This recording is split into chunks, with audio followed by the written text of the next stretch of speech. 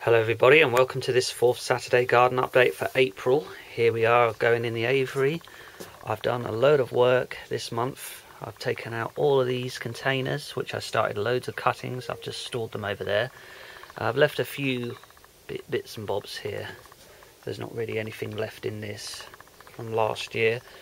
All the plants, these are sort of, I'm waiting to see if anything comes out of them.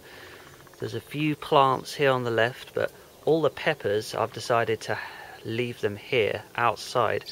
They've all got scorched leaves from being in the greenhouse, as it was just too bright. So I've got them here now. The Acer is here. This looks like it might be the only one, which is good. I'm glad I've got at least one out of it. But yes, there's all the peppers. I'm just going to leave those out there all year, I think. Here we have a load of sunflowers. They're all sunflowers in there. More than I know what to do with.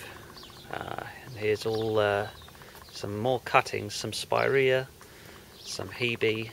The hebes, this is literally all I have left. There's the globosa buddleia. That little honeysuckle cut in there is growing nicely. I've got some more acorns.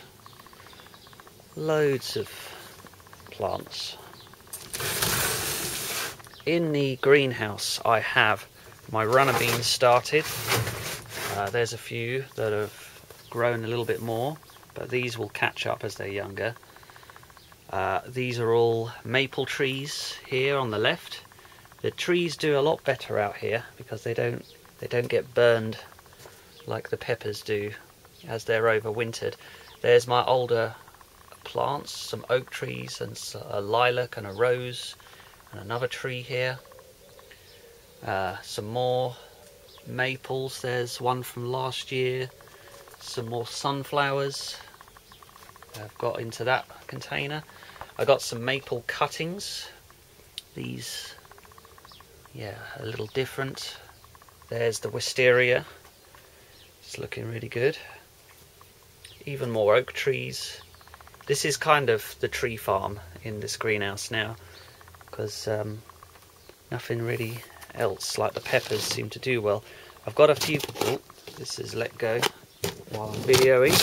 Not the best time, but there's a few pepper seeds in there, which these are all a mixed bag of jalapeno, bell and Ramiro hybrids in one way or another. They're from the desk last year. And there we are. Outside the greenhouse. I haven't set up this yet, but I've sorted out the compost bins. Got all of that mixed up. Lots of grass in there with the old soil to refreshen it. Next month I'll have this set up, and then 2 months probably runner beans there. Over here there's the hebe that I lost in that large pot, and here's some buddleias that I'm going to plant eventually from about 3 years ago. And here's the garden. No hebes anymore.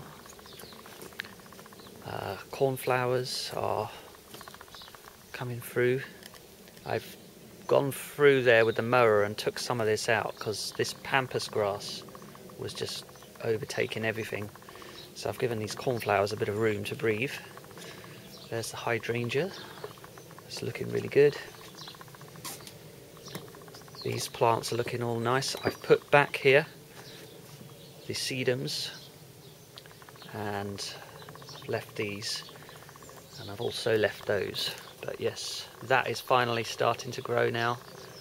My dad's maple. Yes. Next month this will be full of leaf. And that's the update for April.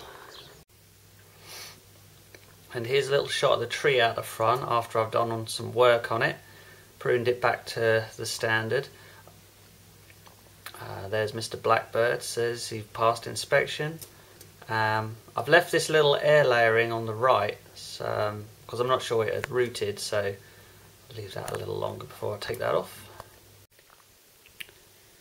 And here are these epiphyllum cuttings. The original plant has got one really nice leaf come now.